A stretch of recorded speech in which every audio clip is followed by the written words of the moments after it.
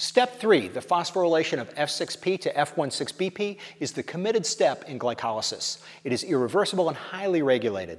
Phosphofructokinase 1, or just PFK1, phosphorylates carbon 1 on F6P, forming F16BP, which continues glycolysis.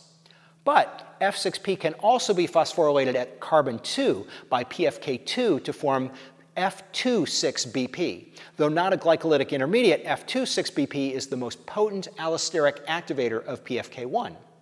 AMP and ADP are also allosteric activators of PFK1. Insulin indirectly activates PFK2, also stimulating glycolysis.